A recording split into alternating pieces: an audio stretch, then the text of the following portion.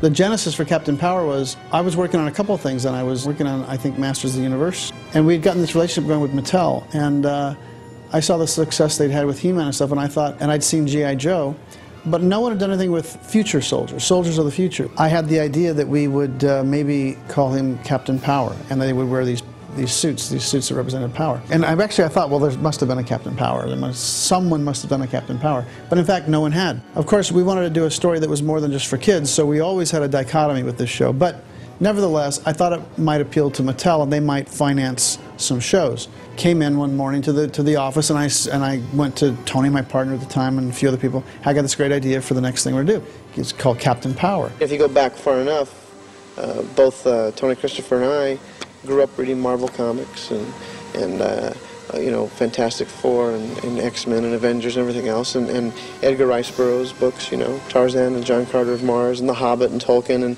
Doc Savage, Conan, everything. So in that sense, the back history is all the pulp magazines and comic books and pocket books and science fiction and fantasy things that I grew up reading from the time I was able to read. I think if I was to classify myself, I'd say I'm a storyteller. Characters begin to speak to you. You sit down and start writing, and the characters, they start telling you who they are. Jonathan Power starts telling you. You just happen to be typing, in my case anyway.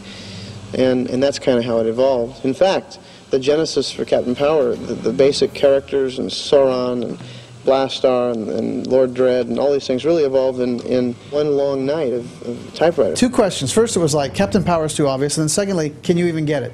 I'm like, well, I know we can get it because I did a quick trademark search and it's available, so I think we should just register it anyway. And then in one long night, I knocked out all the basic bios and the basic story, basic setups, and I justified his name by naming him Jonathan Power. So I thought that took a little of the edge of it. So he's not really like a superhero. He's not Captain Power. He is Jonathan Power.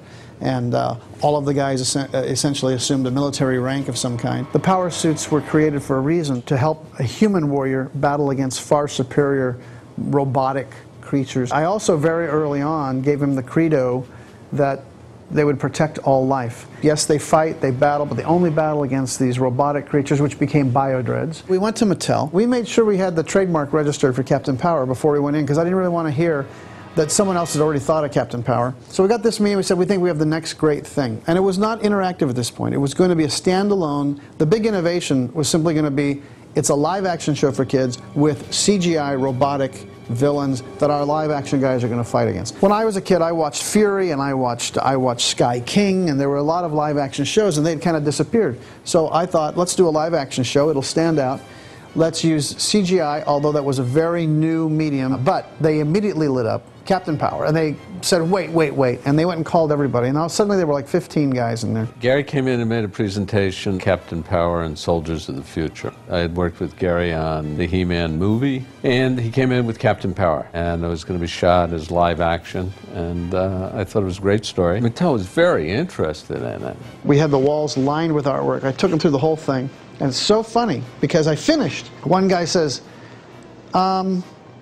is that name really available? Isn't that something? I said, you'll be happy to know we've trademarked it, which ended the discussion there, you know. They were so surprised that we'd actually trademarked the name. So very quickly, they got very hot to trot. They didn't tell us why. They asked us to come back 3 days later. 3 days later, they showed us the technology that they had been developing for an interactive show, but they did not have anything to put it with. Action figures were declining. He-Man was declining. We had what we thought was a good idea in the show, but we needed really good product, and together we felt they could work. We needed toys that were very unique in order to support and make a property based on the show successful. And they wanted to know, is there a way you can make this work? We had this technology. Obviously, we had a pre-existing relationship with Gary Goddard and thought of him as being an extremely talented and creative guy, and so we tried to marry those two. And this is like the deal with the devil, right? This is like, okay, I can get this show on, but now I've got to make it interactive. So my whole thing was, if we can find a way to do it, I said, look, I don't want to do a show where someone comes on at the beginning and says, kids, go get your interactive jet, and now it's time to start playing, because I wanted to make a real show. So I said, if there's a way we can do it, we can work it into the story where if someone just turns the show on, an adult or a teenager or whoever, and starts watching it, he will not know there's an interactive element. The only ones that will know are the kids that have it. That'll be their secret thing. And so if there's a way to do the show and we can work the technology in to do that, I'm okay with it. We basically got the technology and we worked out a way, creating the robot sentries. I mean, if you've seen the show, you know, the robot sentries have the targets. Some of the bases had targets. We felt we had had some success in the kids' television business, and we felt that we could use our expertise and make it a viable business. They had had success with the He-Man shows, and they thought, why don't we get in the TV business? Jeff Sagansky had just become CEO at TriStar Pictures, and he wanted to be in television, and he flipped over Captain Power, and he wanted to do the television series. It would have been TriStar's first television series. They were going to do the whole thing, because I was saying, well, look, I don't think Mattel's going to do this unless they do the TV show too. And he said, Gary, they'll do the toys. They're in the toy business. Let the TV guys do the TV show. You should do this. And I arranged a meeting with Joe Morrison and John Weems. We had the licensing rights from Gary. We had control of the property. We were putting in the money. Mattel, because of its strength in the kids business, would basically get the show on the air. And why did we need to share everything with TriStar? Instead, what that meeting did was, if Mattel had been on the fence at that point about doing the TV show, the fact that TriStar wanted to do the TV show convinced them that, oh my God, this is the show we should do. So for a week and a half, I really was tormented because I really wanted to go with, I mean, now Joe and John, now you're going to hear this, but I really wanted to go with TriStar because I knew if we were their first television show, that they would put all of their might behind it and make it work. Clearing a show in the kids business, the muscle comes from the advertising of the toy company. It doesn't come from the distributor. And I remember I went back to Ziffer and I said, look, they're not going to do it unless I do it. He said, they'll do it. Trust me. When we tell them we're doing the show, you think they're going to let the toys go? And I think I was just a little too young and too anxious to get the show done to believe him. But in retrospect, of course he was right. You know, I suddenly say, TriStar is doing the show and we're doing it, and you don't want to do the toy? Are you crazy? Because then we'll just go over to Hasbro or Kenner or whoever was then. But anyway, we didn't, and Mattel gave us full support on the show, on the financing side, so I can't complain. We were attempting to take the other side of the equation and control it a little more so that it would be to Mattel's benefit. We were trying to make both the show a success and the syndication effort a profitable business for Mattel. Matt, if you're hearing this, it's because I don't expect to be coming back.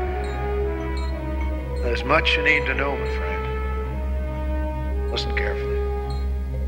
Gary Goddard is the ultimate pitch man. Clearly the success he's had in the years since Captain Power with theme parks and all the things he's done, that's not a surprise at all.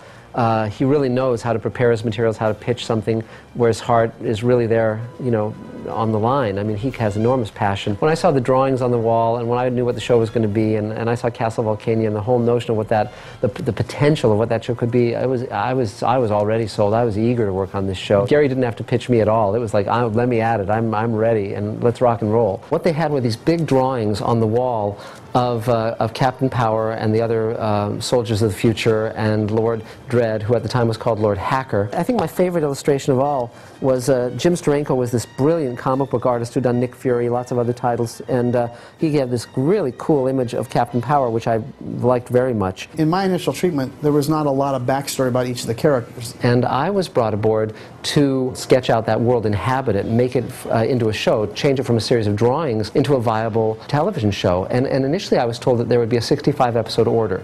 So we were going to have a lot of episodes, so it had to be a big vision and a big world.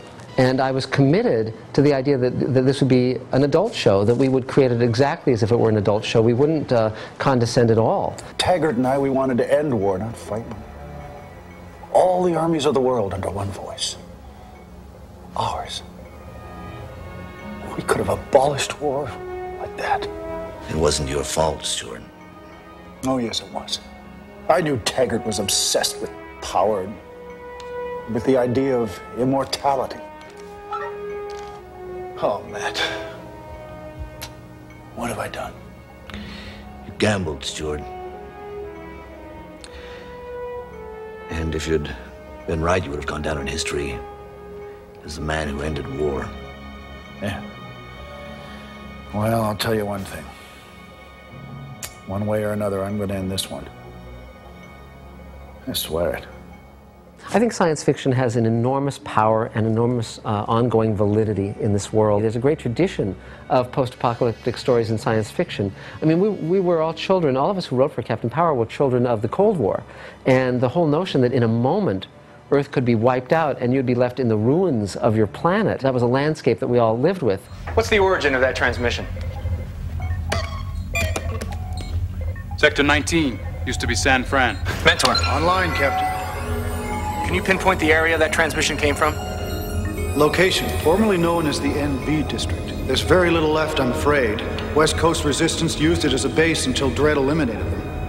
We no longer live in the Cold War, the shadow of the entire planet being destroyed and left, you know, a devastated ruin. I don't think we're going to see the world destroyed in that way, thank God. But it's still an extremely beguiling fantasy of rising from the ruins. As the show was approaching production, by that time I was also writing features. I was being hired to write features. I was working both in television and movies. And I started to realize that that I wouldn't be able, given my deadlines, to story edit Captain Power and really give it my all. One of my closest friends was J. Michael Straczynski, Joe Straczynski, and he and Michael Reeves and I were sort of the triumvirate of animation writers, and Joe and I had worked together along with Michael on The Real Ghostbusters. Joe had story edited it, and Michael and I had written a number of episodes, and I saw that Joe was up to the task. Mark Zicree said he had just worked with Gary Goddard to create this new TV series called Captain Power, and he did not really have any interest in being the showrunner. He didn't want to be there day to day, and they needed someone who could be there as the showrunner. And much to my astonishment and theirs, they hired me. Joe never liked the name. The whole show was sold on that name, Captain Power and the Soldiers of the Future, so it wasn't like we had any choice. I profoundly hated the title. I would often say to Gary, can we please change it to Power or to Soldiers of the Future? Must it be Captain Power and the Soldiers of the Future? Which A, is very long, and B, is the dumbest title in the history of really dumb titles. But they had sold this to Mattel, and they figured Captain Power, Soldiers of the Future is like He-Man, Masters of the Universe. It looks kind of the same, and they were successful with that one, which I also had worked on. So we were stuck with it. And the drawback is that for science fiction fans who are looking for a serious story, they wouldn't tune in to something called Captain Power.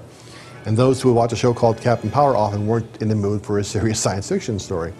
So we kind of fell between two chairs because of that title. I told them we're going to have some heavy action components, but at the bottom line, I want this to be about characters that people care about. I want to be stories that really, you know, have a moral. Joe got all that. I think he did understand that I was having to please two masters, trying to give Mattel enough action that they would be happy, and backing him, probably more than he knows, behind the scenes with Mattel, saying, no, we got to, you know, we're telling stories. That's what we're doing. We're telling stories that have an action component to them. We're not doing action things that have a little bit of story underneath them. It's the opposite. We didn't start this show as an interactive show. That was something that was foisted on us. And even though I'm not sure Joe and everyone realized at the time, I'm fighting for them. I'm the one that contained the interactivity to the robots. I'm the one that contained the interactivity to, you know, to only being in the action sequences. I mean, had it been up to Mattel, we would have had, you know, targets everywhere all the time. I'm a character guy, and I always tend to focus on the character more than the chrome. I knew where all the characters were going, what the larger arc was. Unlike a lot of shows at the time, we wanted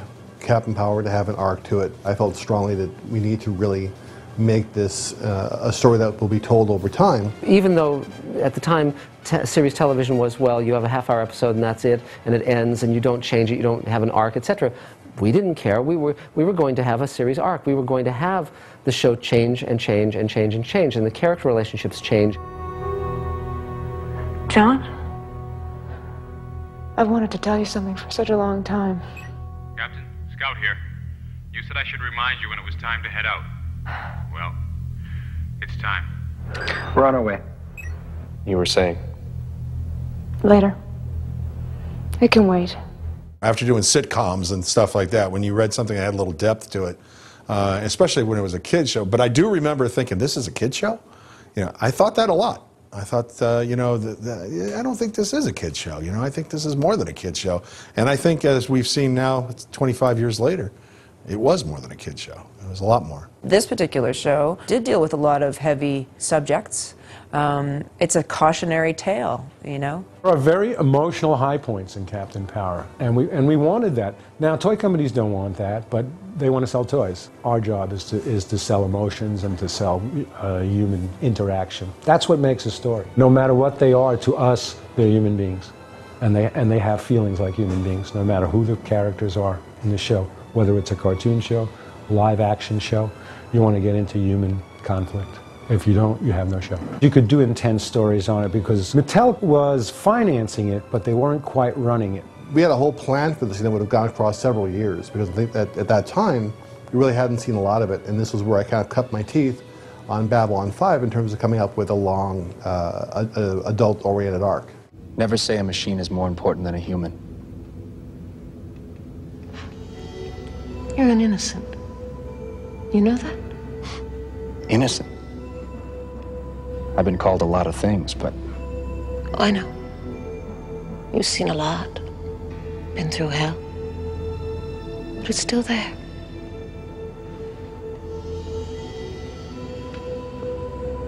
We knew we didn't want to open with the origin.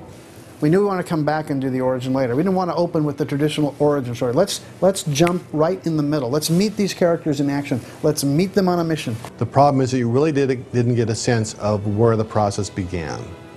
You didn't know who these characters were, or more importantly, who they had been. Captain Power is ultimately about betrayal of humanity. Well, what do you think of the facilities? A little fancier than our old lab, hmm? All the power anyone could ever want is rooted through this room. Dangerous stuff. Yes, but controlled. At least once the final touches are administered. I've made breakthroughs here you can't even imagine. Well, I'm sure it's all very fascinating. What does it have to do with me? I'm offering you the chance to work with me. Stuart, I'm trying to be reasonable. I thought it'd be very interesting to look at betrayed friendships, lost parents, surrogate parents, all of that kind of stuff. The whole notion that Lord Dredd and Captain Power's father had been two scientists working together to build the Overmind, and Dredd had basically betrayed Captain Power's father. And I named Captain Power's father after my father. Stuart Gordon Zickery became Stuart Gordon Power. In the Bible, he was lost, and the notion was we have the Overmind, which is Dredd's computer, you know, genius and mentor. I always liked the idea of surrogate families, creating surrogate families as your heroes, and certainly this is what Captain Power was. Basically, people who are there for each other, characters who are there for each other. I can't do it again, not again. You're so alone. No, no, not alone, not alone. I'll be there with you, and I'll find you, and we'll fight it together. But we've got to hope. got to hope for what we once were. Captain Power shows up to inspire people, to bring people together, and he's basically building an army and building a force to stand against Lord Dredd's battle robots and battle dreads and all of those characters. We would see what humanity had been reduced to, which was basically a kind of a dog-eat-dog world, and Captain Power would be someone who could inspire. It's very clear that people can become their worst selves or their best selves depending on who leads them. And so you can either get Hitler or you can get Martin Luther King. I was almost thinking of those two templates for Lord Dredd and Captain Power, basically the best and the worst that humanity had produced. And the idea that Captain Power rises to be someone that can inspire and can lead and would ultimately, of course, win out way down the road in the show. The ability of humans to reach out to each other is their great strength. Sacrifice is a word we all know too well. There is no one within the sound of my voice who has not lost someone. A wife, husband, children, friend, lover.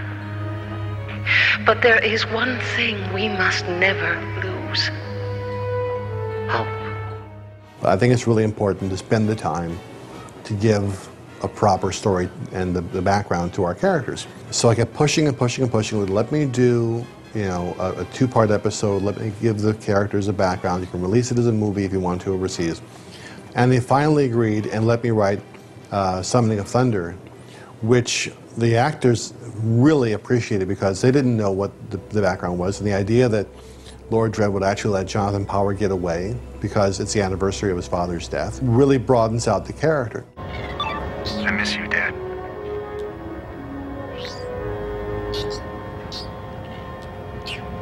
It's never been the same.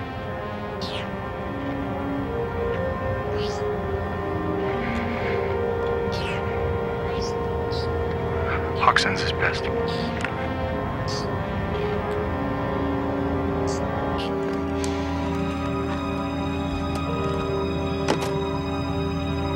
Bye, Dad. He is leaving. Activate the afterburners and we can be there before. Sauron, Yes, my lord. return to base. We will proceed alone.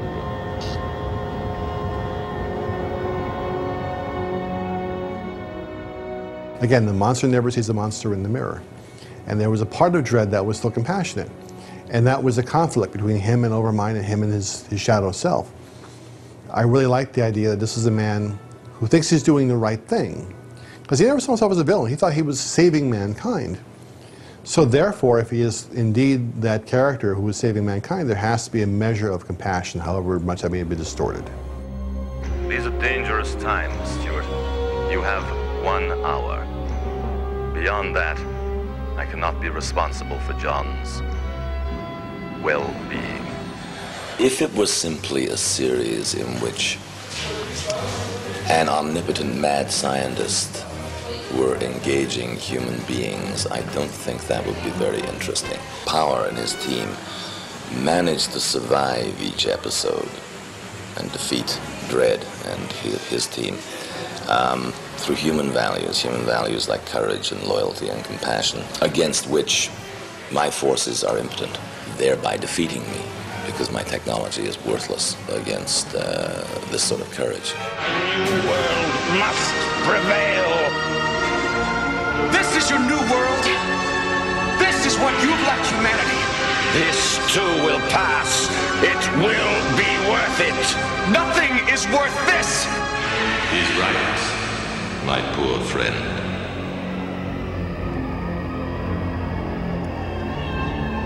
You know he's right. You can't change what you were, Dredd. Mattel decided we should shoot it in Toronto because of the savings. At that time, there were massive savings because not only was the dollar just much more powerful than in terms of the exchange, but Toronto had set up some amazing incentives to move up there. And in some ways, that was a positive, I think. We got this old bus station we converted into basically Captain Power Studio. If we didn't have a building like this, we would certainly have a hard time doing this on the budget that we've got. We've got so much to do, and you just can't go out and find an outside location of a devastated future city.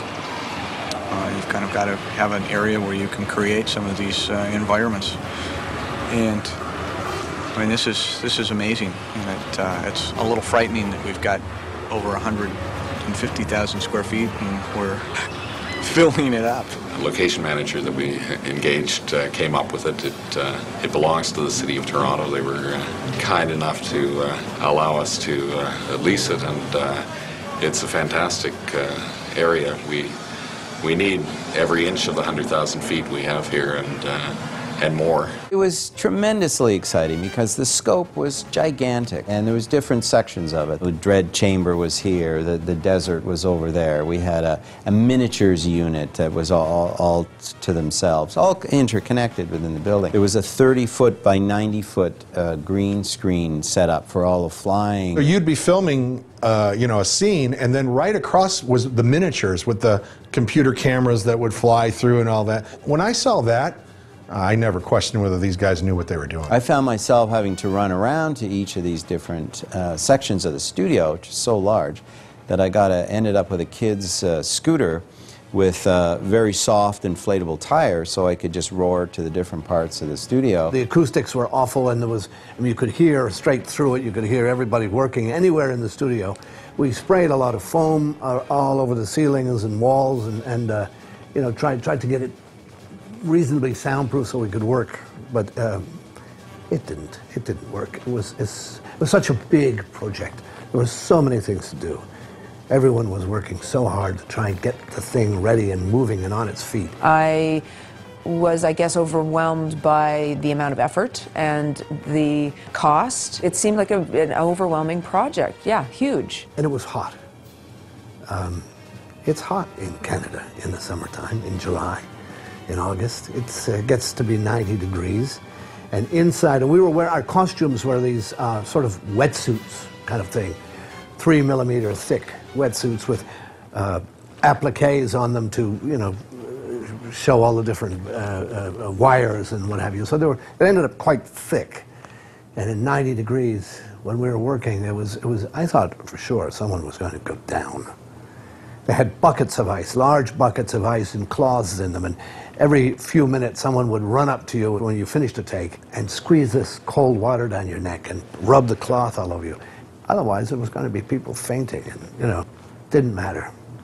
Didn't matter. It was the best job in the world. We had about, if I remember well, 5 or 6 suits per character. There was always at least one hero suit, which beautiful, shiny, and that was made out of fiberglass and, plated with this, special metallizing process. So that took a lot of work, and you couldn't really use those to roll around because they were going to get damaged really easily. There was also a couple of suits that were stunt suits, and those were made out of rubber that we figured out how to use to make them flexible. They weren't necessarily that much lighter, but they were a little bit more flexible, and they weren't going to get damaged as easily. But I don't know that they were very comfortable for the actors. I think they went through a lot to, carry those through the whole show. The sets and the costumes, and at some time in the beginning, got in our way, or got in my way a bit, because they lent this feeling of comic book and unreal sort of situation. But once we had learned to just relax into it and relate human to human, we found it one heck of a lot easier. It was just a real human story, and I think that's the thing that we like about most of those kinds of shows, the really cool ones, is you can see the human element, the pain, the suffering, the sadness, the memory, all the things that you worry about in your own life. It's a Christmas tree. It's a Christmas tree. Exactly. It's 4712 Mark 24, John, or had you forgotten? It's been so long. On top of our victory over Project New Order, I thought it was high time. I really loved the show, really loved to do it. And when I heard my character could fly, it was the best thing in the world. When it really came down to flying, it was tough. It was really tough. Come on, kid. Hang on! The first time I tried on the harness, which was, I believe, an old Superman harness that fit right on your hips and had wires coming from it, so you were in perfect balance. And it was great fun because it would take half of your weight off. and you'd feel just, terrific. And they'd lift you up in the air, and a slight movement of a hand changed the aspect of your body. It was wonderful, it was great freedom. But when you were up there for 15 minutes and they had you like this, head down, your head started to swell up, and it was really uncomfortable. So I just couldn't do it, and they hired a stunt guy. And what a brave fellow he was, because he was up there for hours and hours and hours working in front of the green screen, doing all the flying scenes. So yes, it's great to do a character who can fly if you don't have to do the flying. I traveled to Canada a couple of times in the process of this. Once when the show was just gearing up, and I met with the cast and saw the sets as they were being constructed, because you kind of have to have a sense of how that world looks to be able to write for it. And once again, during production. I like to go to the studio and see the studio, and I love the studio up here because they had a refrigerator just for beer. Not during shooting hours, but boy, the end of the day was great beer drinking times with the crew. The crew worked hard. It was one of the first shows run by computer, which is appropriate for the content of the show, because I would be sitting in LA and I would write a script and I would then modem it off, as we said then, modem it off to John Copeland in Canada, who would then get it, and we'd fire back notes back and forth to each other. Most shows were still running off of physical hand copies they would carry of scripts they would bring to the set and to the studio. We were firing back and forth on email and downloading things and looking at rough images online, which is, again, we're talking here 86, 87, which long predates the internet as we know it now. We're talking about 56K modems, on a K-Pro 2. So the primitive technology was there, but we were using it in an advanced sort of way. We were able to achieve quite a bit of economy when we were shooting. Each director, I believe they came in and they did 2 shows back to back. When the heroes are in the jump jet cockpit, we would try and shoot material for both shows that director was doing. When we were in the dread chamber, we would try and do the material in there. Each show wasn't done as a distinct piece. We were able to block shoot. So once again, it had to be very well organized, so everybody knew what was needed in each of the locations, so we were able to have these economies with our time. And I was a big proponent, of George Lucas's theory of Star Wars, where it's not a shiny space, it's a used space. The ships are worn, and I definitely thought, well, that ship's gonna have a lot of wear and tear. So that argument was made to me. Well, you said you want this stuff to look lived in, like it's been used, and I said, okay, all right, let's do it. But I just don't want to look in there and feel like I'm looking inside a B-52 bomber, from World War II. And I think the art directors solved that pretty well. I think it looked good. I think it worked. It was good. The argument was we can get this plane for nothing, which they did, and rather than starting from scratch and building a whole new jump ship, let's take this shell, this fuselage, and let's make it the interior of the jet, and let's just shoot in there. And I was like, okay, fine, let's make sure it looks cool. Because Toronto was just starting to get going, the directors didn't have a lot of experience. I think that the direction was sometimes weak, not really understanding the nature of a sci-fi action show, action-adventure sci-fi show. And the directors pretty much admitted it. They'd come off straight-ahead detective dramas and stuff like that. We were finding our way, for sure. I mean, there's no question about it. The scope of this hadn't really been done on a regular basis up till now. So we were always pushing to get the action scenes to play better. It wasn't their fault. I think they were just, a lot of them were green. A couple of the directors, but we had to hire Canadian directors. It was a point system. We put the value on the script first. So once we had the writers and the Americans, and we had a certain number of cast members Americans and a certain few other things,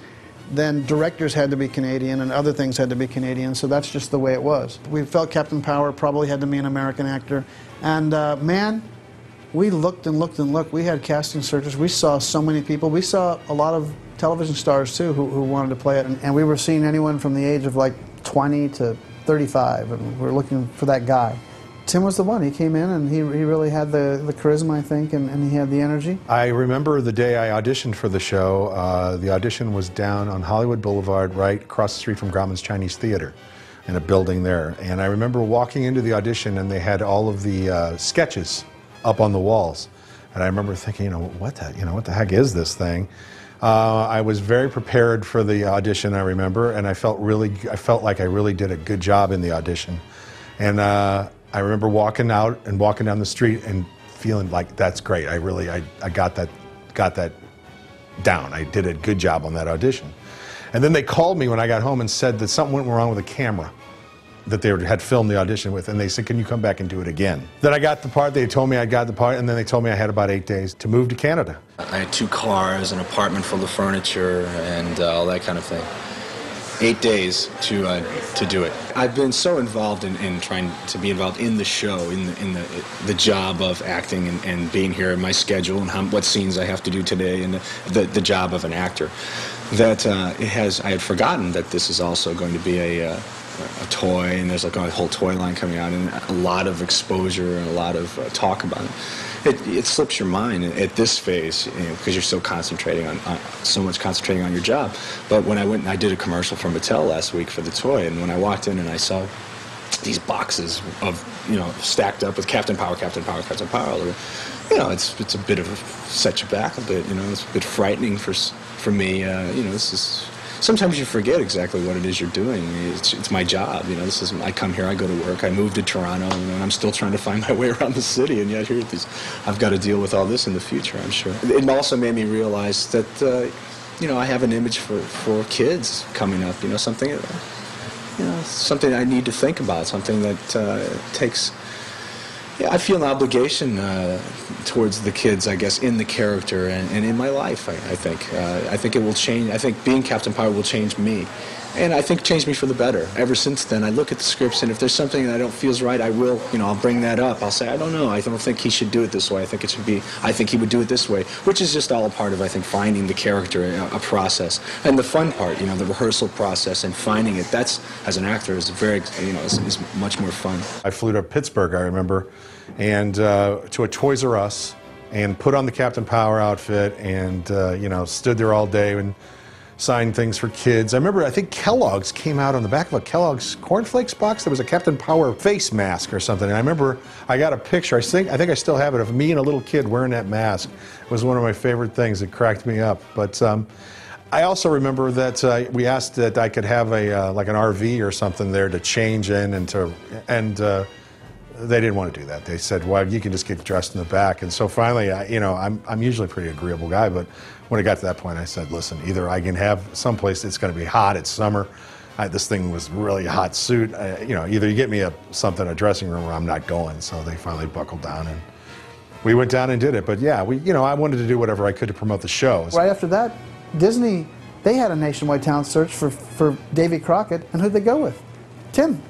I mean, he had a very great quality as a hero, and I feel we let him down a little bit that we didn't have some better directors for him. But other than that, I think he came through great. The first action sequences that the local directors did were they were embarrassing. When we first looked at the original dailies that came back from Toronto, yeah, we were all kind of a little leery, shaking in our boots. And the problem was, it just wasn't what we envisioned as an action show. And we felt that things like the fights and stuff like that, they didn't look like they were staged right. There wasn't, the big explosions that we ended up doing eventually and stuff like that. By the time we discovered this, 2 shows were going to have to air. We're going to have to go out by wire like in 3 weeks. They started production of Captain Power, and we were very anxious to see the product that was going to come out of Canada. We were all very excited and to see what the show was going to be. They had actually shot 6 shows completely. None had been edited. So there was nothing happening with the post-production process. So we had, of course, a delivery date. We had to air the show. So Gary, in his normal fashion, he rallied the troops and said, okay, we've got to get this done. And a few of us went up to Toronto to help get that show in the air. If we miss an air date, that's the end of the world. That's a catastrophe from which we can't recover. So I went up, and my job was to take a look at, in particular, the post-production setup, because the complexity, the technical difficulty of this project was enormous. It's a challenge to go take control and responsibility for a group of people who had been formed a different way and had their own set of way that they wanted to advance the work, but I managed to influence it in the right way. When it comes down to it, the people who were working on the project, and especially I think the people in post, were all very talented, very good people with a lot of experience. But they had not been put together as a unit who fully understood what each individual was going to do to advance the project, and that's, I think, where I was helpful. You know, we got out of each other's way. You know, the editors edited, the online guys did the online, the effects layers got edited in.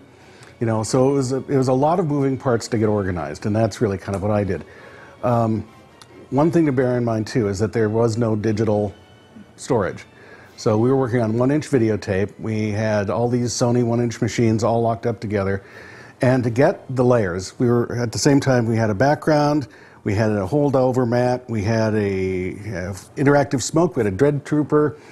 We could have, you know, sometimes 6, 7, 8 machines all locked up together to sort of mix it live, if you will. You know, we couldn't just go back and forth because we'd lose too many generations of quality. So it was a live, full-scale effects layer mix. We did it for every single shot in the show. I think in a period of 3 weeks, finished 2 episodes, when prior to that, no episodes had been finished in 12 weeks. Mattel was in a panic. There was really no action interactive element except for the tail thing that we had created at Landmark. We created the tail credits, which we knew was going to be you know, a minute's worth of interactivity with the jets over the final credits. So I went back and said, okay, I've got an idea. I think I can do this. I looked at the 2 shows that have been cut together. I looked at the 2 shows that were in production. I looked at the next shows that were coming out. And the writers were still working on the other shows, but there were basically either 6 or 8 shows in production. I went to them and said, okay, we have a new formula now. It's the James Bond formula. We're going to open with an action sequence that triggers everything else. And the action sequence of the opening will allow the kids to interact. Then you'll flip into your story. Of course, I want these sequences to tie into the story if they can. Joe was a little upset at me but I was in a crucible. I had to do it. I wrote a beginning to each of those shows. Now, what I'm proud of is I think when you see the shows, they flow. I don't think anyone sits there and thinks, oh, someone tagged on that opening. I wrote very quickly, I think in 2 nights, I looked at every show that was in production, every script, and I came up with a 3 to 5 page opening that was action oriented and that would allow us to have the targets, the robots. And what it did was it created a great action energy for the show anyway. It made Mattel happy, and I didn't have to bother the writers. I mean, again, what Joe doesn't know is when I'm in the meetings taking all the hits on this stuff, you know, I'm not bothering them with it, and trying to come up with some fast solutions. Now, this also meant that we had to shoot these scenes very rapidly, and we couldn't disturb the units. So we had a little rogue unit. A group of us went up to Toronto, and we called ourselves the 3rd Unit, and we had like 4 or 5 series different cameras, including IMO, and every single thing we shot 4 or 5 cameras at one time, all from different placements and different angles and stuff like that. And the great thing about it was we would get up and we'd go out at night and we would just blow stuff to Kingdom Come. We had a really, really great time. We were more, you know, on location than we were actually, you know, in the bus depot. And we were knocking those scenes out, I think, like, I think we maybe had 3 days for each. It was 3 days, 3 days, 3 days, get these things. But they were high impact, robots, explosions, pyros, all that stuff. And so it was very expensive. Some days you'd go in and they'd wire you up for sound, but then they'd also wire you up with squibs all over the place. And it was a lot of fun. I mean, I had my helmet on in the middle of this terrible gunfight, this terrible ray blasting fight. And I'd take a hit right to the helmet, and there's this great explosion on my helmet, and I take it off and look at the helmet and say, you know, as if, you son of a gun, you've dented my helmet. Now you're going to get it. Put it back on and continue firing, you know. It was like being a child again. It was like playing all the time. As it is, I can say this now. I mean, the fact that I was writing and Tony was directing those action sequences, that was very much under the radar. But there was no other way to get them done that fast. And with Tony, I could say, no, don't do that, do this. We need to get something on there that really understands. We're looking for energized sequences, and also you got to be thinking in your mind that target's got to be on long enough for the kid to target and still keep the pacing of the scene going, you know. So that was the whole thing that was happening at that time. The directors, when we started, didn't know what a plate shot was. Okay, the first 2 episodes are done, and we get a pack of 35mm transparencies. These are the plates. They shot plates of the set. And we had to go up there in a rush and go, okay, it has to be moving footage that we're going to actually put in the characters and later. It's not a slide of the set. So, I mean, it was that kind of baseline stuff. A lot of trial and error, which on a show that was being as innovative as that you have to expect, but there was this added layer of the inexperienced directors with sci-fi material that I think also added a layer of complexity. As we're racing to get the show done, we'd had 3 of the prototype jets, and we were adding signals and making sure we were given the encoding from the Mattel engineers of what was required. Each of the special effects sequences had that encoding. With the prototypes in the actual studio, everything was working fine. We were waiting to get the actual first real shipment, not prototypes, but the real toys off the line. And we got those in. They were drop shipped to us. Probably it was within a couple of weeks of having to send the first 2 shows out, but more importantly, they were shipping the toys out, and the toys had to be in the marketplace. We get the first box, we all get a jet, we all put the show on, we take our jets, we're sitting about this far, about as far as I am from the camera right now, and we're like, and nothing's happening, nothing. And we're like, okay, what about you? What about you? No, nothing. Run it again, run it again. And so now we all just, all of us, we start edging closer and closer. And I think David Thornton, who was head of post-production, I think finally he walked up to the screen, and if you got right to the screen level, it worked. We knew at the time that there wasn't going to be any corrective measures taken by the manufacturer. There are millions of these units already built, boxed, shipped, ready to hit stores.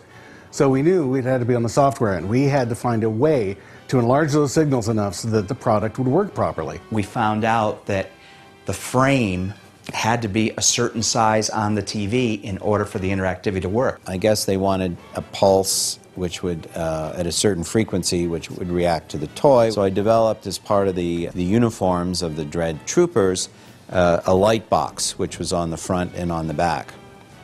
And there were battery-powered lights in there. There was a little bit of a diffusion to spread the light, and then there was a green gel. So when the lights came on, there was this green image, which could later be dropped out as a green screen image, and the correct pulse would be put in. So of course there was only one exposure that this green would work at, and so whether the scenes were day in the desert or dark night interiors, the whole series was shot at one exposure, and that's the exposure that registered the green, which enabled them to use it as a green screen. All of the interactive signals had to be at least 4 times as big. And as you can imagine, from a production standpoint, that was a nightmare. We had to go out and reshoot all the Dredd Troopers with bigger badges on them. And then in post, we came up with some things to layer in. We created this thing called interactive smoke. If you ever look at Captain Power, it looks like the whole place is on fire the entire time. It's because we had to keep layering on these different effects layers to get the interactive signals encoded. We got the encoding in, we got the CGI in, we got everything, we got the action sequences in, we got it all put together, we've got the music scored, everything. After a serious 5 or 6 weeks of work to get the first 2 shows completely edited, completely mixed, and done, we met at the post-production studio, and David, who was the post-production supervisor, and I watched the FedEx truck pull away from the studio late in the night on its way to ship those shows to New York for the first airing. And we just sat there. It was just a moment of total relief, because we actually had accomplished the task that we set out to do, which at the onset seemed almost impossible. Captain Power was an exciting show for me to work on because I was going to be able to score the entire series using a large orchestra. But the tricky part was that I had to score the entire series without seeing one completed episode, let alone a few frames of the finished footage. We had decided early on that we were going to do the music with an original music library. And I was going to write all the music for the library, and we were going to place it to picture. And we figured we would have all the cues written ahead of time, and then we would just place them in the episodes as the episodes were finished. Since there was no footage that I was able to see ahead of time, it was quite difficult coming up with the music. I was able to read several of the scripts, maybe 5 or 6 of them, and there were a lot of storyboards I was able to look at, and I saw some really nice illustrations. But I wasn't able to get a real feeling of the timing and the pacing. I just got a sense of what the show was about. All the cues had to be edited or snipped to fit the picture, so it makes for a less than elegant music edit, but we still decided that was the best way to proceed. It's so wild to think about this nowadays, because now technology is so affordable. In those days, 1987, they didn't have all the portable digital workstations and software that would allow you to do that. I remember waiting in anticipation up in Toronto after the air date of the first show. I got a call from the writer I got a call from the composer, and I got a call from the sound effects editor. The writer called and said, I can't hear the dialogue. The composer called and said, I can't hear the music. And the sound effects editor called and said, I can't hear any effects. And I hung up after those 3 calls, which happened over a few hour period, and I just sat down and I kind of chuckled to myself and I said, you know what? I think we got the perfect mix. I think anytime you work with new technology, there's the question, will this work? And we were working not just with CGI, but with the whole interactive aspect. There's always massive risk involved, but that's the fun of it. There's no point in doing that which is safe. I'd rather take a chance and fail than do something safe. Because the worst thing that happens if you fail is you fail. They can't kill you, they can't eat you, they can't put you in TV prison. So why not take a chance?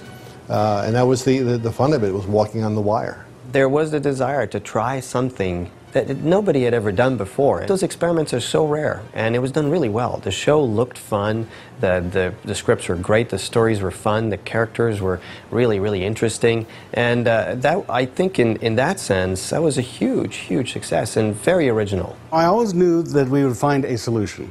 I always felt confident, you know, and when I went over and I said, look, you're going to take over every online bay in Toronto, and we're going to stay in those rooms until we've got episodes finished. What hadn't been anticipated was the complexity and the time it took to actually finish each frame. Obviously, there's huge cost impact. Suddenly they go from 1 online suite to suddenly there are 5 working around the clock. You know, that's hundreds and hundreds of thousands of dollars. And quite honestly, we took up so much post-production capacity in Toronto that television advertising moved to Vancouver for that period because they couldn't finish their product in Toronto. We owned those places. So I knew that if you applied enough people long enough, you could finish a show. And that's what we managed to do. CGI was just coming into being at that time. It just wasn't there yet, but it was there enough that people were pushing the medium a little bit. And we were pushing to try and put this into a live action world. And all things considered, we did a pretty good job. I mean, now, of course, if you look at it, it's I won't say it's primitive, but certainly the mapping and all the other things that you have today, the texture mapping and everything else, would make everything look far superior, and the animation as well. Because of the massive amount of horsepower needed on the computers in those days, we were pretty much limited to, I think it was like 2 or 3 minutes per episode was all that we could come up with. So each of those frames that those characters were going to be in pretty much had to be predetermined. We had to decide how wide the shot was, which characters were in the frame interacting with them. And when we got to do those sequences, they'd been laid out months in advance. Some of the preliminary work on the computer animation had been done already, so we really couldn't change those shots. For the humans to interact with the CG characters, we had life-size cardboard cutouts made, and we put them in the scene with the actors, so the actors knew how tall and how far away they were, and they could get the correct eye lines, and then we would move them away as we filmed, just before we filmed. One of the big problems was learning how to work with the CGI, the CGI characters, and where they were in the scene, especially if it was multiple actors all trying to follow this character who's this evil thing flying across the sky. And there was little interactive elements put into the scene. There'd be little puffs in the dirt when the character would land, so it would tie the CG characters in with the live action, which integrated them very well. Also, because the CG characters were very metallic, we had 2 basically glorified beach balls. One was sprayed with silver paint to represent the Sauron character, and one was sprayed with a copper paint to represent Blastar. So just before we did the sequence of the shot, we would put that ball in where the character would be, and then that ball would reflect the light. Where was the light coming from? How strong was it? What color was it? What sort of contrast was there on the light, between the light and the dark? So the effects team, the ARCA team, could analyze those silvery balls, those reflective balls, and give the same lighting to the CG characters. So we often work very, very closely together. Not having a reference, not knowing really at that time what CGI was and what it was going to look like, when we were trying to act with all these imaginary characters, these beasts flying around, and feeling, you know, quite silly, you know, pointing our guns at nothing and pretending to duck and not knowing what was going to happen. And it was really difficult. And you had to just sort of trust and believe that some of this huge gang of people knew what the hell they were doing. And so you did. You just threw yourself into it and hoped it was going to work. And when we saw the results, the final results, well, you know, it felt pretty good. Because, you know, it actually did work. The same thing for me with the model work. I thought, this is going to look like a model, but it doesn't. It was just terrific. It was really, really great. I would write a script, or the writers would turn in a script, and I and they would essentially go for whatever made sense for the story. Once it came in, John Copeland would go over it and determine whether or not this could actually work. If it couldn't, we would revise accordingly. We weren't told a lot of times that something wouldn't work. Most times we were told, yeah, we can make this happen. There were limitations to the degree which we could have our human characters directly interact with them. Having them throw a punch would be difficult in the same frame.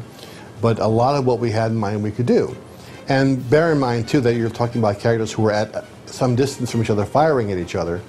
So you could, you know, not worry too much about the comping of the CGI. A lot of today's innovators in that medium came out of that group. That was like a melting pot of people that were allowed, thanks to Mattel, really, to push the art. And man, we were pushing. We were pushing very hard. Rob Coleman, of course, went on to be head of CG, you know, at ILM. So I mean, this was, you know, this was just an amazing, amazing A-team of creative personnel on Captain Power. I'm Rob Coleman. I'm one of the assistant animators, and I'm just checking the timing of the first episode and just seeing what we're responsible for animating. We're responsible for a scene here where Soren comes in and digitizes one of the live-action characters with his digitizing beam. Soren goes around and digitizes different people, and with the goal to create this supercomputer with all kinds of humans inside it. So that's what we're responsible for. We weren't sure what could be done, what could be pulled off, how it would all integrate. In fact, when I would say, what can we do and what can't we do, they could never give me that answer.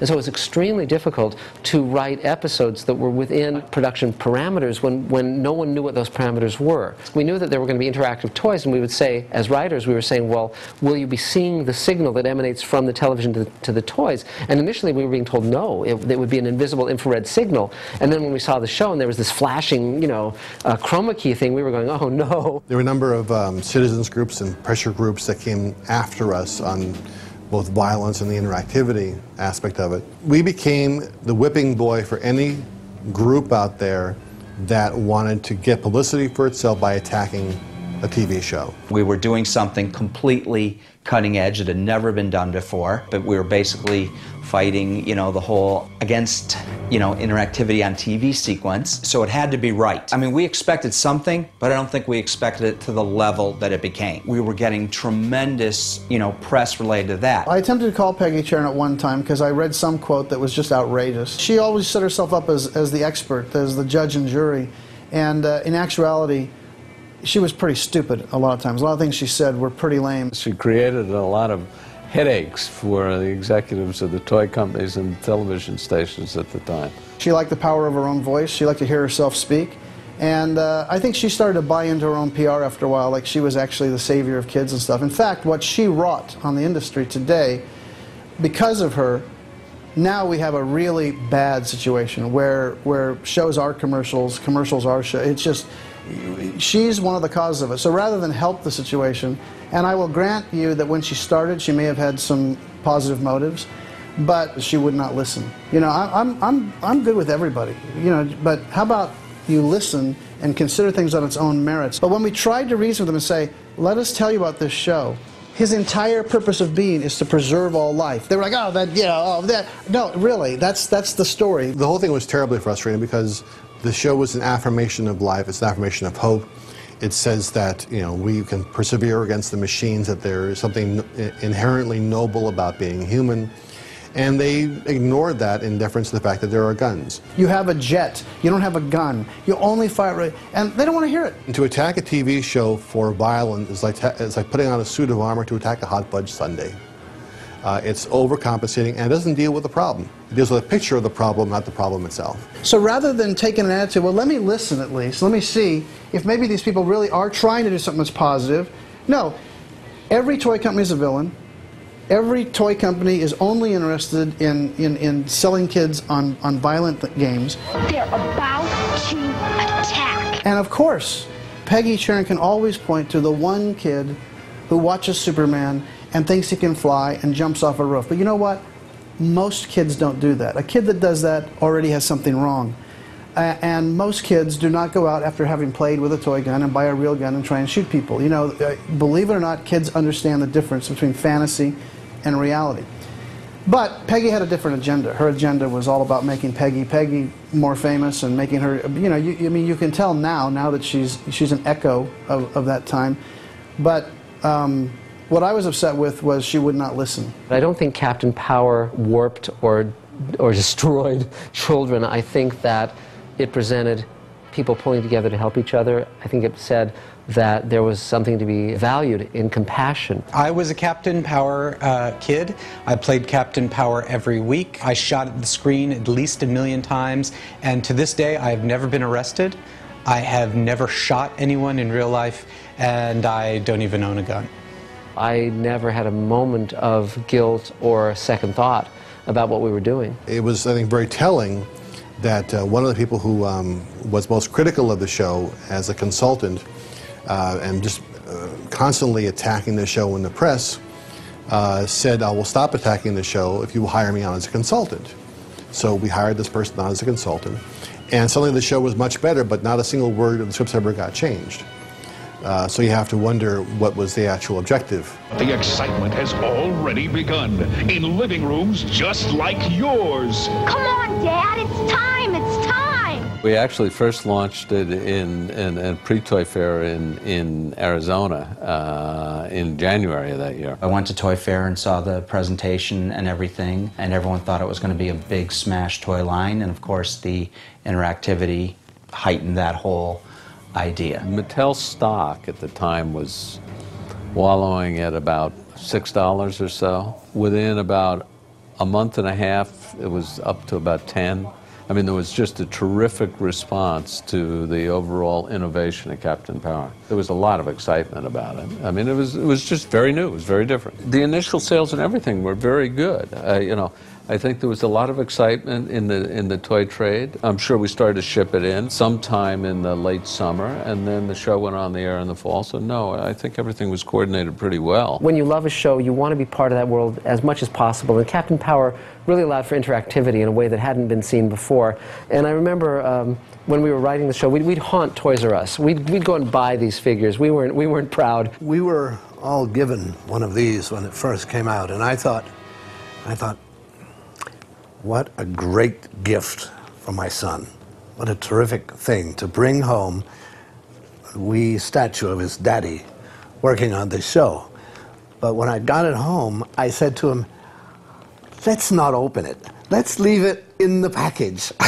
So I wanted to keep it forever like this. I didn't want it to end up in the bottom of his toy box like this. I was quite, you know, quite chuffed with the whole idea of being, yes, immortalized in plastic. That's me. Actually, I bought these, the Asian version from Singapore. There was one guy at American Airlines, I can tell you that, that's all I remember. He said, he recognized me. He said, aren't you? I said, yeah, and I said, I was on a flight, and you know, I'm 6'5", so I was in a middle seat trying to get wherever I was going. And I said, any chance I could get upgraded? And he said, well, I don't know, maybe. So I pulled one of these out right here, and he said, oh, we just happen to have a seat open. So yeah, I got, you know, and then he made me say power on. Clearly you can see what an accurate rendering this is, but it is still, and that her hands are like this. Yeah, they're permanently like this. So she'll always get work, I'm sure. You're going to save the world by destroying it. Seems to me I've heard that before, and always by someone who thinks that he knows what's best for all of us. If you just listen. How many more will die, Taggart? How many more innocent human lives are going to be wasted for your dream of a machine age? Thousands? Millions? Tens of millions? And where does it stop? The problem with science fiction has always been that the networks don't understand it. Particularly back then, we're talking in the 80s, this is a time when the networks were terrified of science fiction. And syndication provided an opportunity for us to get a toehold and expand the syndication marketplace, which oddly enough was created by He-Man. Before He-Man, there really wasn't a syndication marketplace for new programming. For old programming, sure, reruns, absolutely. But that was one of the first shows to create new programming for syndication. Captain Power came along, further expanded that and brought live action more into it and made it more of a mainstream within the genre form. Those shows that came afterward, from B5 to the Star Trek shows that took advantage of syndication, really kind of capitalized or built upon the foundation that we built with this show. It was a mad scramble to launch the show. Mattel had, through MTS, had made arrangements with all the different broadcasters. You go to the stations, they put the show on the air. The way the stations pay for it is in terms of advertising. That's the barter part of it. You get the advertising, you get 2 minutes, 2 commercials, whatever. I mean, it all depends on the deal. And then that has to be sold. So if TriStar did it, they would get 2 minutes, then they would go out and sell it in the kids' marketplace. Well, Mattel has a use for that advertising, so that's what they took. That's what we took. And we also then didn't have to pay a distribution fee, which in the business is pretty significant. We had 96 domestic stations, and then I think we had 20 foreign territories. And that grew very rapidly. Captain Power was very successful. I think we grew to 200 actual stations in the U.S. and over 60 around the world. I got introduced to it through the commercial, and the commercial was so interesting. My new cake mixes. We have the power on. All right. And it's so delicious. I think we're getting through, Captain. What year? 1987, I think. Try it. Hello. To anybody watching, this is Captain Power. Jonathan Power. Do you read? We have a situation here. The year is 2147. Human life is threatened by biodreads. They follow a Lord Dread. I need your help. And that actually really piqued my curiosity and made me tune in to the show. The Call from the Future commercial was my idea. I said to Mattel, because we were seeing some stuff some agency had did. I was just looking at the same old stuff. I was like, guys, we need to do something better than that, I think, you know. I have instructions. Please pay attention. Weekly program transmissions on TV begin September. If you have the Power Jet XT7, the XT7, you can fire invisible beams at enemy targets on these transmissions. Score or be hit. Warning, the TV show will fire back. It will fire back. That commercial was actually, in terms of the advertising community, everyone loved it, except there was a small group of stations, I guess, who, because the show wasn't on their station, and they were saying, you're tricking us because it's not really a toy commercial, it's a commercial for the show, and that show's not on our station, so we don't want to run it. But very few, even to this day, as a commercial, if you watch it, it holds up pretty good. And I think the commercial, just like the show, it didn't treat kids like they're idiots. You know, we were saying, look, these kids they're smarter than you think they are, and they'll pick up on this stuff, and they'll like it, and they'll embrace it. And I think they did. Watching it made me feel, and I was just a little boy, but it made me feel like a TV show was taking me seriously. This is the new voice of the Resistance, Freedom 2. And if anything happens to me, there's going to be a Freedom 3, and 4, and 5. We didn't start this war, but we're going to finish it. There was no network, there was no studio as such. I mean, we weren't getting notes from Paramount or Warner's or Universal or NBC or CBS, etc. So we were left with an extremely free hand to develop a very adult show, a very interesting show, an extremely varied show. I made something like this myself once. I was just a kid. Scrounged up the parts, cobbled it together. Even found a couple of batteries for the lights. When my mother saw it, God, I thought she'd never stop crying. I said I was sorry. Figured maybe I hadn't done it right. She laughed, smiled, kept right on crying. For what we'd lost and what we still had. This was basically, you know, the writers and the producers sitting around saying, hey, what story do we want to tell? There was a character introduced in the original draftsmanship and the original premise for Captain Power, Stingray Johnson. He was going to be in the water, but he got cut early on because everyone was like, we can't do a show with a guy in the water, we can't have water scenes. The problem was we couldn't afford to shoot underwater. It required a really big tank. We're going to keep him in right to the last minute. The toy actually got made. I mean, so it was very late in the day. We just said, okay, we're not going to do water. We'll bring him in later. One of the characters that we had, which we didn't get to do, unfortunately, was a character named Silvera, and she was a female robot, very, very strongly influenced by the robot in Metropolis. At that time, there was a Japanese artist that was doing these beautiful silver women, you know, that looked completely reflective in metal, very beautiful. I was thinking that we might be able to create a female robot like that Dredd had created for his own nefarious reasons. I was thinking we'd just get an actress and they would be able to, like, you know, basically go right over her and do it. At the end of season 1, she was going to be sent by Lord Dredd, disguised as a human, to infiltrate the Power base, and she was going to fall in love with Captain Power and become a double agent and go back, basically ostensibly working for Lord Dredd, but really working for Captain Power to bring about his overthrow. And that, for me, that was one of the most interesting characters of all. Falkor was going to be this CGI falcon, basically, a robotic falcon that he would have on his hand and he would release to go spy for him. And one of the ideas was that whatever Falkor could see, he could see automatically.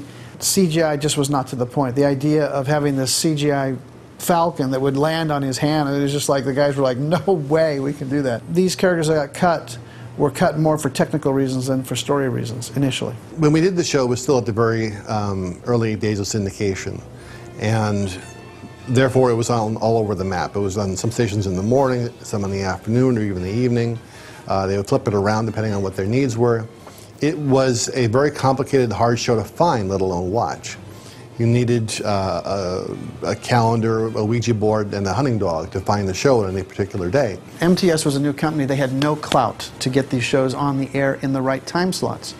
And I think what would have happened with TriStar, it's all conjecture, of course, but TriStar would have thrown the entire weight of their studio behind this to make sure that this show was premiered in a major way, and they would have fought for the right time slots. I think if you look back, you'll see where we were in the adult zone, where we were at 6 o'clock, 7 o'clock at night. There were markets, I think it was Boston or Philadelphia, I can't remember. There were markets where we were right up against the new Star Trek Next Generation, and we beat them. We were beating them in their own time slots. The fact that the fans did tune in and made it a point to try and find the show says that we were doing something right with the story. It's no coincidence that Star Trek in their second season added more action. The first season, if you look back at the reviews of that Star Trek, you'll see it was very cerebral. It was all talk, very little action. They didn't have the Borg until a year later. There is no question in my mind that consciously or subconsciously, Lord Dredd and the Bio-Dreads and the whole idea of absorbing them into the New Order, you know, this was at the root of the whole idea of the Borg. What I couldn't believe was how much they made the Borg look like Lord Dredd. And it's a constant series of frustration for me to, you know, because all these people go, oh, did you copy the Borg? I'm like, no, they copied us. People look at Lord Dredd now and they say, well, he's a Borg. But the funny thing is, of course, we came first. Emotions are the enemy of order. You are now one of us. Immortal.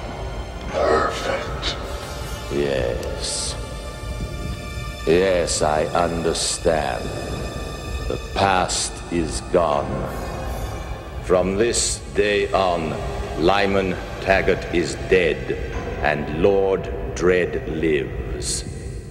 Resistance is futile. It was on one of the comic books. I do remember that. I think we were all elated, and when we saw the reviews and we saw the ratings, it was, you know, for us, it was through the roof. It was a surefire hit. In the stories, we often dealt with themes of guilt, episodes where Pilot's past as a member of the Dredd Youth caught up with her. I remember when we found you. Got you away from the Dredd Youth. You were so full of rage. We were worried whether you would make it or not. I'm glad you did. We never ducked the issue that she actually was a member of Dread Youth, and she did terrible things. As we all, from time to time, do terrible things in our own lives, whether intentionally or otherwise, we all make mistakes. And the point of the show was, it's not that you made a mistake before, it's a question of what can you do now to make up for that and atone or do the right thing in the present tense. These are rather adult concepts. And there were, from time to time, little grumblings from Mattel about why are we doing this, but I think a lot of it kind of shot over their heads, and consequently, they left us alone. Jessica made it very clear that she wanted to move on from the show. She felt it was limiting her as an actress, which I can understand. We liked her so much, but she would not sign on for more than the first year, and she decided she wouldn't do the second year. And this is before we knew we were going to do the second year. So we said, well, if she's not coming back, let's take her out in a dramatic way. One more thing. When we get back to the base, I'd very much like to finish our conversation. I think we have a lot to talk about. All right. I was wary of the negative futuristic look, the post-apocalyptic look, and, you know, that humans had been whittled down to this tiny core and were surrounded by evil all the time. So yes, it was heavy. I felt like I couldn't live there for 6 years. So we didn't know when we started the shows that we were going to write her out. But once we realized we were going to have to, we decided let's make it powerful. Jennifer, hold on. Hold on, we're going to come. No. Stay clear. The auto-destruct is no good. I have to blow the power source. It's the only way. We're on our way to get you right now. There's another way to do it. It's too late. We're all broken up inside. Stay clear. I'm sorry we never got to finish our talk. Jennifer, don't. I love you, John. So much.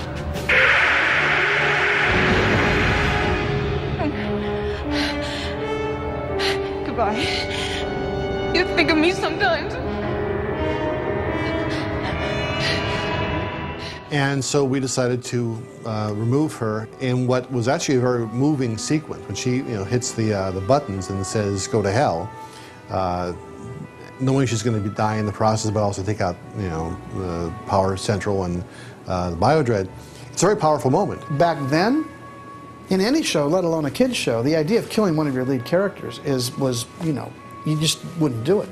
And man, that had such a reaction. Fans were writing in, "Oh, I know what happened. At the last minute, the Overmind got her, and she's there, and she's going to come back," and all these theories about what happened right before that explosion. I think to try and bring her back from that after the fact would cheapen it. Even if the actress, didn't want to come back or did want to come back, I would leave the character dead. Because to undo that would diminish the sacrifice.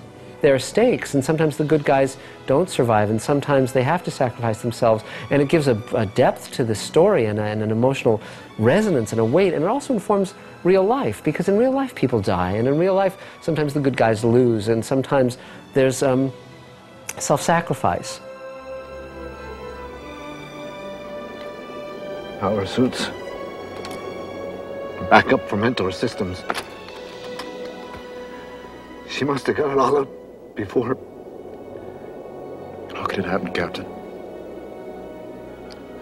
How? Captain Power, everybody wanted it. Everybody in the trade wanted it.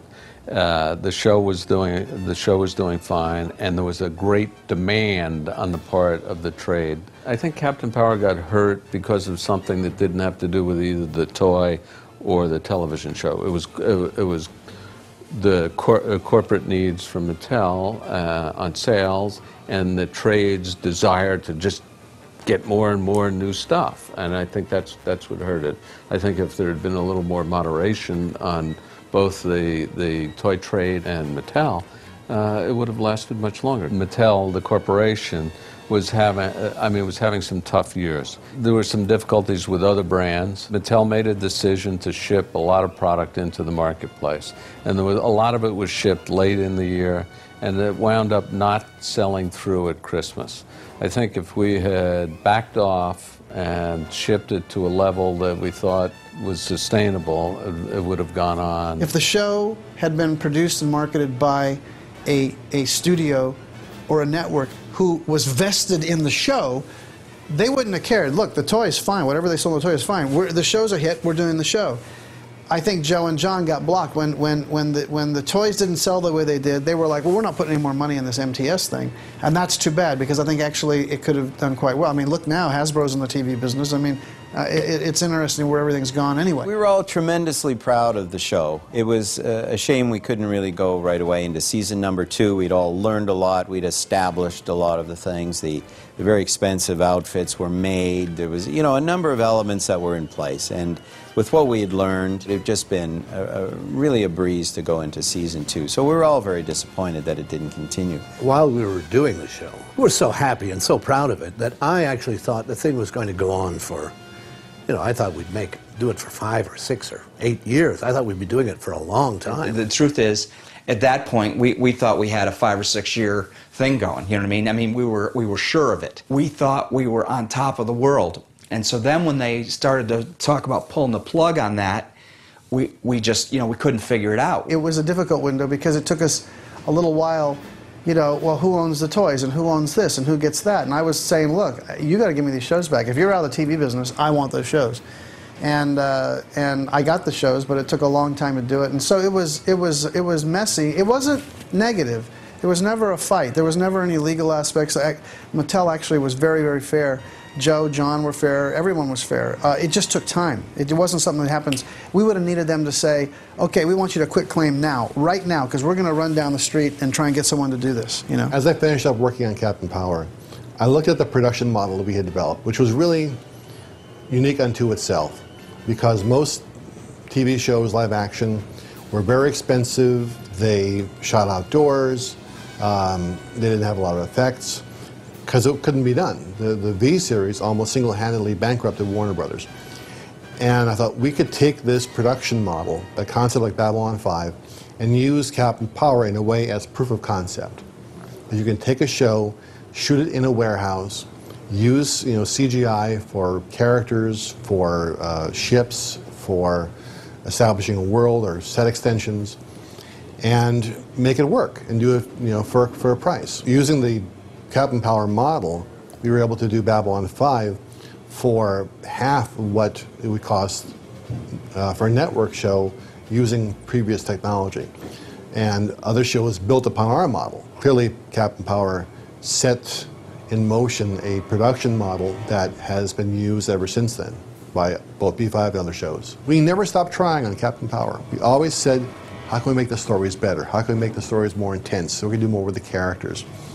I think that intelligence and that desire to keep improving the show and never settling for what it could be, but always focus on what it might be, is what made the show endure what a lot of shows did not. It really starts from the top down and believing in telling a decent story. When the show first came out, we were all very excited.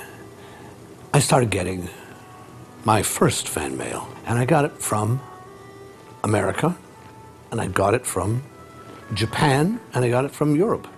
And I was absolutely shocked. I got lovely letters, endearing letters, that people said it was their favorite show, and you think, God, the work we've done is having an effect on people, and that makes you feel good. But if you just put the work out there, and the feedback comes in from here and there and all over the place from ordinary people saying that they've been touched by the show, and they love it, and it's what they'd like to do when they grow up, is work in animation or work in film and work in science fiction or whatever. It's really very pleasing. It's very satisfying. I get emails every day from fans, and not just fans from here, from Russia, Sweden, China, everywhere. Now, the show touched, obviously, I mean, I'm still hearing from these people, it touched them not just as a show, it touched part of their lives or how they look at life and their future. At one point, there was a lot of mail coming, and as I said, I had trouble even writing back my wedding thank yous.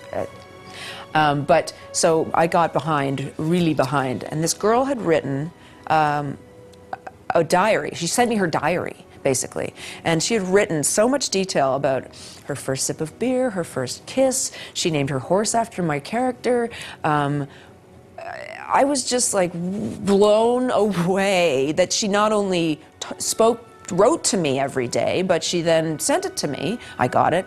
And so we tracked her down. We looked her up and found her and got her on the phone. And I said, this is the weirdest thing, but I have your diary from when you were a teenager. Do you want it back? Do you want to read it? Do you want to see it? Because it's really touching and sweet. Anyway, we had a good conversation. It was really fun, and she didn't want it back. she was said no, did it, wrote it, moved on. I'm like, well, I guess then I will too. I hope you're not offended. I'll move on also. But yeah, that was sweet. When you write for television, you're writing into the ether. You come up with a story which is broadcast out. You never see the audience reaction as you do in the live theater. And you hope that it will find a home somewhere. And you hope that, years down the road, someone will say, you did a good story. And so it's rewarding and demonstrative of the fact that we did a good job, that today, here we are, 20 plus years later, and I still get comments from people about Captain Power. I still get fan mail from people. And it's a nice reaffirmation that what we said about human nature, human dignity, persists. It's a terrific thing that I still hear from the fans, and they definitely are still out there looking for more information. They always say, ever going to bring it back. It's not mine to bring back, it's Gary's to bring back if he chooses to do so. They are still talking about bringing the show back one way or another. And I think that, again, is testimony to the fact that we told some good stories. To sit here so many years later, to get a call out of the blue saying, we want to revisit some of this material, it's a real treat to find that there's some interest out there, considering how long the show had gone. We were doing the first live-action show with CGI robotic villains that had to actually be composited, and we had to have the interactive aspect working. And we had to turn it out on an unbelievable schedule because, as always with these things, once Mattel said go, then they wanted it like now. So it was very challenging. When you become immersed in a project like we were immersed in Captain Power, sometimes it's easy to sort of lose perspective because you're working so hard. You live and breathe this project day in and day out, and you put everything you've got into it. And I'm talking about everybody, the writers, the producers, directors, the actors, the production team, and all of us that were looking after the post-production side. You get so immersed in it, you start to wonder, gosh, is this thing really any good? You really don't know. And when we finally delivered the first show and the second show and it started to air, we began to get the feedback from our colleagues in the business, our peers, the public, certainly Mattel and the executives that were responsible for Captain Power, and the reactions were so overwhelming. It was gratifying to realize that something that we had really invested so much of ourselves in turned out to be just a wonderful product. I think it stands out for a couple of different reasons. First of all, technologically, it was quite an achievement. And I'm not sure that the average viewer at the time would have quite understood that. I think other people in the industry looking at it probably went, wow, that's a pretty ambitious show. There's never been anything before it or after it that looked anything like it. And so for good or ill, it was unique. It was very unique in that way. And the way we shot it and produced it, of it being more like a drama or a very serious science fiction movie of the time. We shot 1 million feet of film. We had incredible resources at Bear to make this TV show work. More like you would expect for a primetime show or something like that. It was really a different idea. It was a really, challenging concept to say, I'm going to have CGI characters in every episode of a syndicated TV show. That was a very nervy move right from the start, and I think that it, probably helped people imagine a future where digital characters were more likely to happen. I think it was pretty groundbreaking. I think it set the stage for a lot of shows that came after us. The things that we were doing, which had painstaking computer power, can easily be done on your kitchen table with a laptop now. But it was fun to do it at the time we did it, and it's great to see that there's still some interest in it. I'm really proud of the show. I'm proud of the work that all of us did on the show, from the actors to the CG people to the producers, the creators, the writers. That was a great group, and what was really fun and my most fond memory is there was nothing else like it. I'd never heard anything like it. I'd never seen anything like it, and I was just you know, really proud to be the, you know, the character that the name of the show was. That was the first time I'd ever had a part, you know, where I was wasn't just the guy who came as a guest star or something like that. We spent a lot of time together, more time than you would spend with anybody. You're not, you know, you're married to each other, but even married people don't spend that much time sitting, you know, in trying circumstances. And so the most outstanding thing about being with those guys was how much we laughed and how, you know, when you're playing make-believe, it's easy to pop out of the bubble or pop out of the reality of what you're doing. And, you know, here we are sitting in these suits and we're pointing these little, you know, there's, on the one hand, we have to be very grave and in the moment and be taken seriously. On the other hand, we just laugh and get hysterical and get through it together. And they were family. At the time when we were doing it, I don't think any of us were looking, you know, this far in the future to imagine what kind of an effect, you know, that work would have, and what, you know, how it would, you know, its staying power. How would it still be around? Would people still know about it, you know, 10, 15, 20 years later? You know, we put everything we had into those shows. I mean, they really meant so much to us at the time. Gary said, we're just going to make a Clash show here. I don't want to, if I'm going to crash and burn, I'll crash and burn with a Clash show. And we felt the same way. Let's just do the best writing we can. We decided very early on, and again, this comes from the Gary school of thinking, if you will, that we were going to do stories that not only made sense, okay, but that were involving. And when Gene Siskel made the comment, you know, and gave us an incredible review, I mean, this was a major film critic looking at a children's TV show and saying, hey, this is serious stuff here.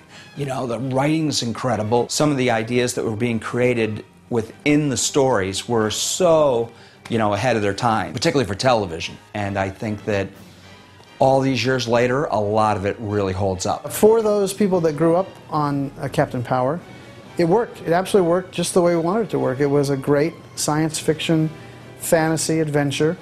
It used the latest technologies. It told a story in a language that they understood. I think we set out to create a universe and a compelling story. If the story hadn't worked, no one remembered at all. It's to be determined by others in what place it's gonna have.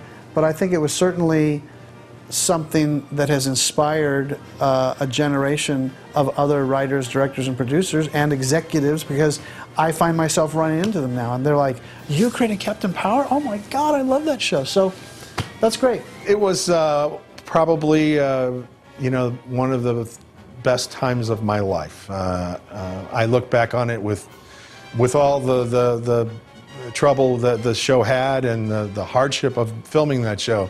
It's funny, after all these years, I don't really have any bad memories. My main thing that I value was the work we did and the people I worked with and the friendships that I made. And you know, those are the things that stick with you forever. As long as this show goes, we will try and make it grow and grow. We know where the first 26 episodes are going to end. We also know where, if we go on to do 65, where the 65th one will end. And that will be a big shock, that one, if we do all those. And we know where we'll pick up and where the next group will go. So we've set benchmarks for ourselves. And we didn't want to be like a regular TV series. We wanted to really throw the audience for a loop. So you may see some of the characters, some of the heroes die. You may see, you know, some of the major elements change. I mean, it will continue to grow, and things will happen, unlike most, you know, typical series. This was an idea that was definitely ahead of its time, and the technology was playing catch-up to make it happen. We can create this world now. We can really bring to this what I had hoped to bring to it the first time around. It's a complete universe, which really should be reimagined and brought to life with today's technologies. Now, really, anything we envision, we can create, and it would be great to revisit that.